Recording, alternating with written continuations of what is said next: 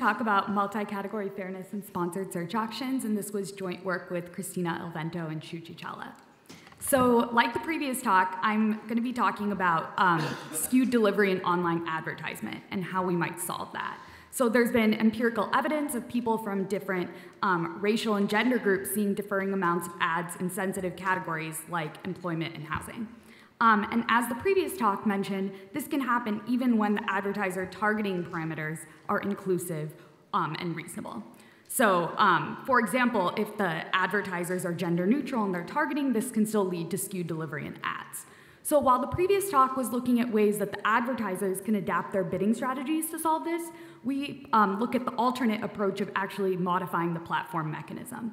So from this perspective, unfairness is arising solely because of the way that the platform mechanism interacts with competition between the advertisers. So the goal of our work is to create a fairness framework that eliminates skewed delivery so that the platform mechanism is no longer injecting skew into the system. So we consider a simple stylized model where users arrive to the platform sequentially in an online fashion. So each user has a single ad slot, and advertisers are each placing bids on every user as the user arrives. So now, the goal of the platform's allocation algorithm is to figure out how to divide up this slot between the advertisers. So that is, the platform assigns each advertiser a potentially zero or non-zero allocation probability for every user for every slot. Now, what fairness is going to mean in this setting is we want the allocation to be fair across different users, basically to avoid people from different groups seeing differing amounts of ads. So for this work, the starting point for our fairness definition is individual fairness. So let's just focus on one advertiser for a moment.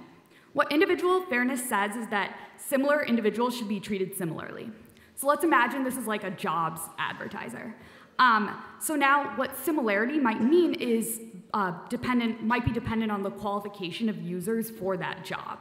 So individual fairness basically takes some sort of externally specified qualification metric over users into account, and then requires that two people who, like similar people with respect to that metric, see the ad with similar probabilities.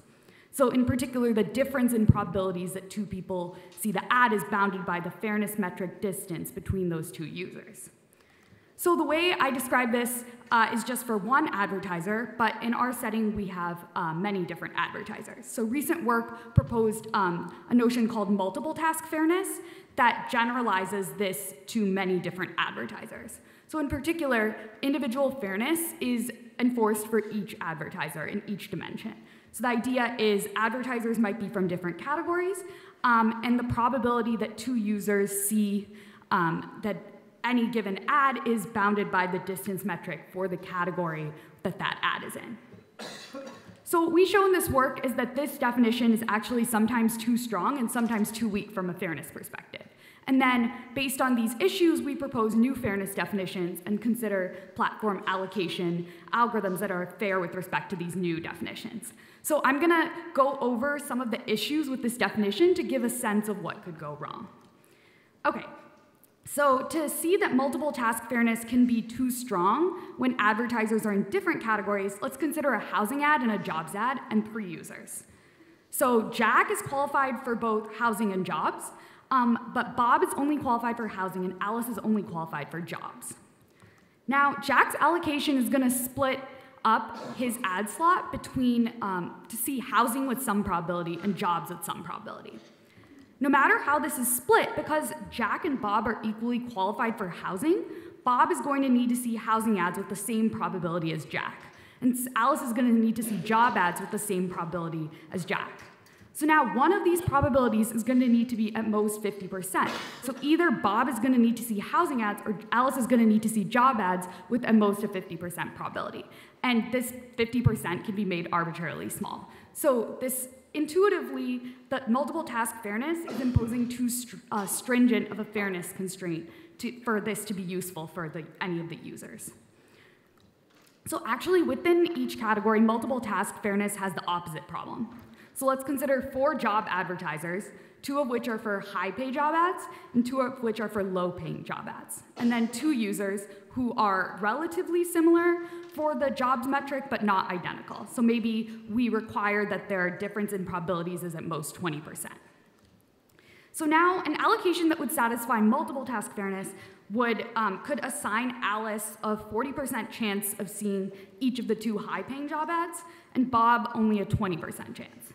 So now the issue is that these differences compound, so Alice is going to see a high-paying job ad with a much higher probability than Bob sees a high-paying job ad.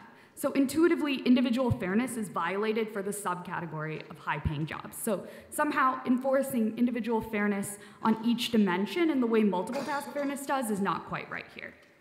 Okay, so in our work, we provide a fairness framework that resolves some of these issues. So in particular, we handle the different categories and within each category case a little bit differently and propose fairness definitions that resolve some of the issues I mentioned before.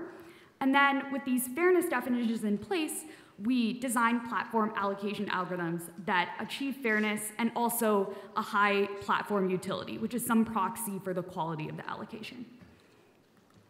Okay, so between categories, as I mentioned, multiple task fairness can be too stringent in the way that the metrics interact between categories. So we instead pivot to envy freeness and require that users specify some subset of categories where they need to prefer their allocation over anyone else's. And this resolves some of the issues that I mentioned before. And then within each category, where multiple task fairness was too weak, so we had that high-paying job ads example, we propose a stronger notion that we call total variation fairness, which is basically requiring individual fairness on every single subset of advertisers. So we get these guarantees with respect to subcategories.